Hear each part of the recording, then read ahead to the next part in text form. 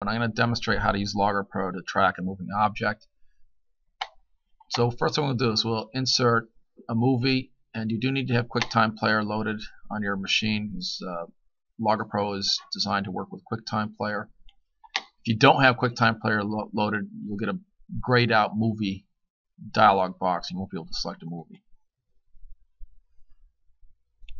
So we have a spring mass system here, and I'm going to go over to the beginning of one of these segments.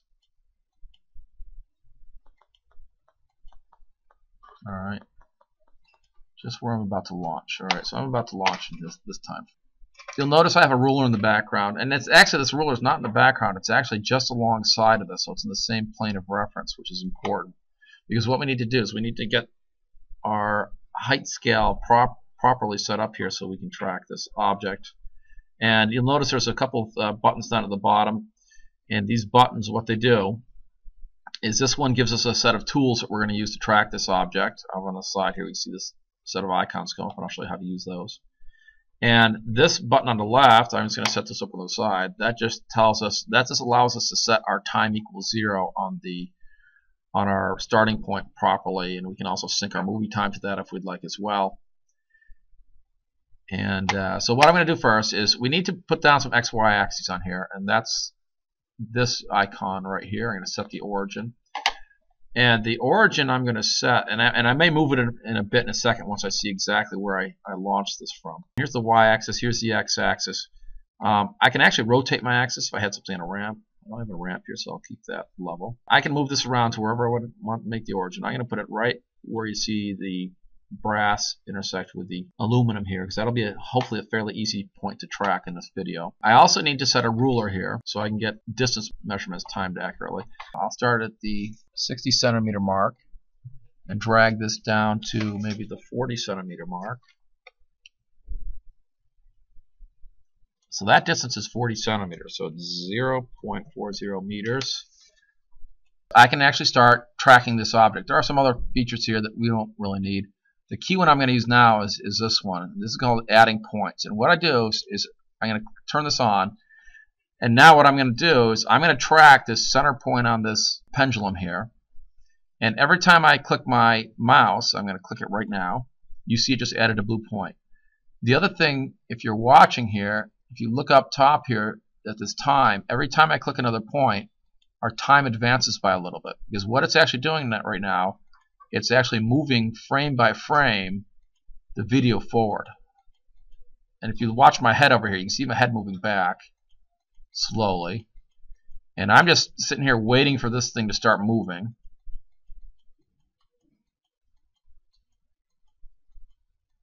And if you watch my fingers, at some point I'm going to release.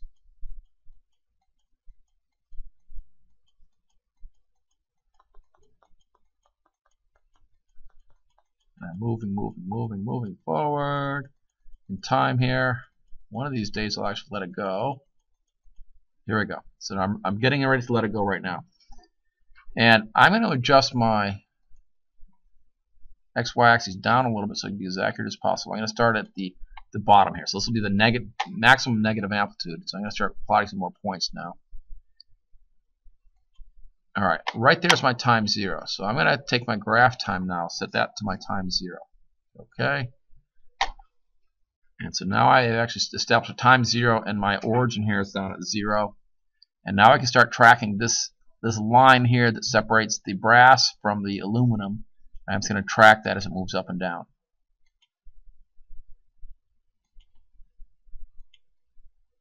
And you can see it gets a little bit blurry here.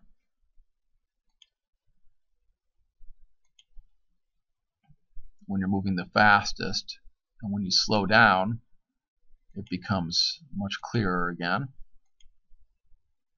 There I am, moving down now.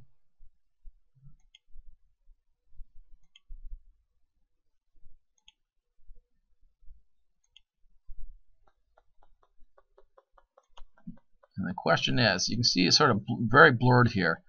You can see is it this point here, is at that point there. As you can sort of make a judgment call. And if we have a better camera, we have another set of videos done on an Apple iPhone product, and we might get clearer pictures. And the one you'll do for your lab experiment is done with those videos. And we're just going to track this for 5 complete cycles. So this is my second time up. And actually that one went down a little bit, didn't go up quite as high as the first. And really the smarter point to track, it looks like this black slot is easier for me to see the contrast on.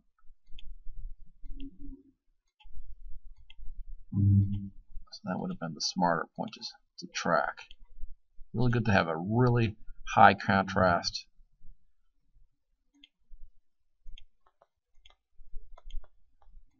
difference to track.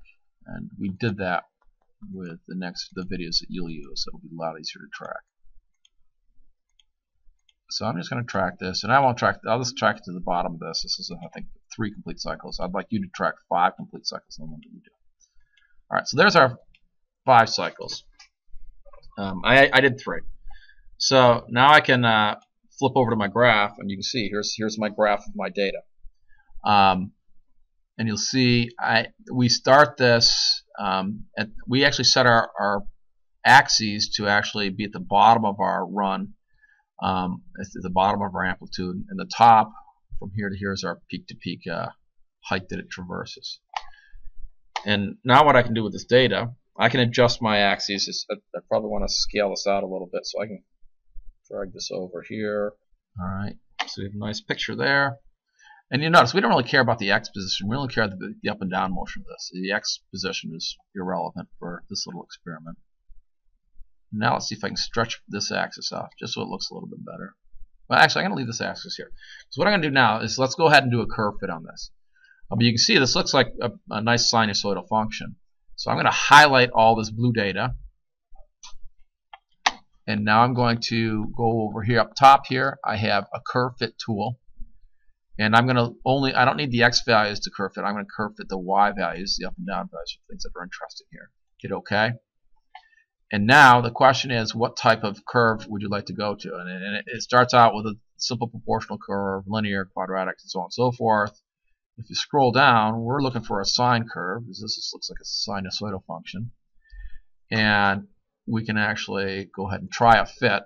And there's all of our numbers to fit this. And you can see it looks like it's mapping that fairly closely. And it also traces out future values as well. And one of the key numbers here to see how well this fits is your root mean square error. And this shows us that the average error, vertical error that we have on this is 0.004 meters. And so we have about a 0.4 centimeter error on average in this data, which is a 4 millimeter error on our average height difference over a 30 centimeter distance, which isn't too bad. And if you hit OK with that fit, I can also do a calculated column. Alright. And so over here, here's our calculated column. It shows you your model that you just came up with this using your fit. And you can see now it shows me my graph backwards in time and forwards in time. I'm going to shift this back over so I can just see. Alright, so we can see our graph here cycling up and down, and it is actually showing what this looks like. And you can see it fits fairly well. It looks like it's going through all of our points. And now we have right here our equation for our curve that we can use to do some analysis with. And that's your goal for this project, is to find these numbers, and we'll discuss those together in class to see what they mean.